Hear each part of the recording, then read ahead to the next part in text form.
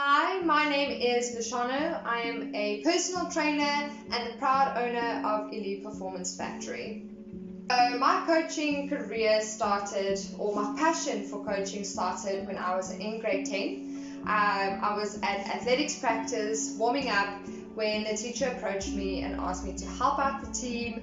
And yeah, that was pretty much it for me. I absolutely loved the fact that I could teach people what I knew about something that I was so passionate about, which was 400 meter hurdles, 100 meter hurdles, and that's the same thing that I still live by today. Like coaching today is the same. I love the fact that clients have their goals. They want to reach those goals, and although it's a very different form of fitness or sport, they work for it, and it's not about me putting in the effort, it's about the effort that they put in. That really makes me love what I do. So yeah, that's when my passion for coaching was started.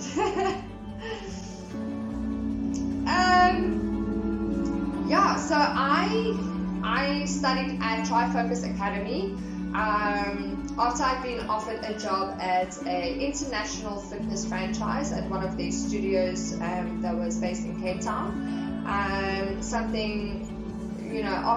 a long time of not being a coach, going into many different career paths, I can say that coaching was always lingering at the back there, like kind of just poking me on the shoulder, saying, come on, let's do it, coach, this is your life, this is who you are.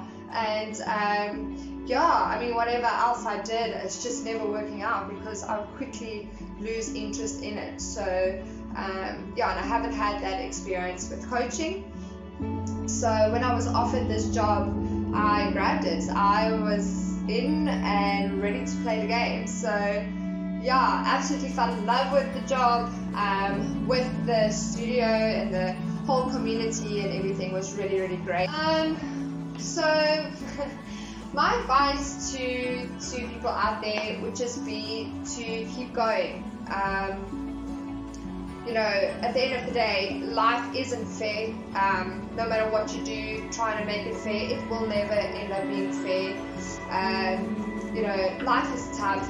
It's never easy, because if it's too easy, we don't really appreciate what we go through to get to our successes. Next up, define your success. What is success to you? Success to me was to start off my business, and although it was under very strenuous and inconvenient times, I decided I'm not going to sit in this situation forever. And here we are. It's a couple of months later since I've started my business, tough time economically, and I'm grateful.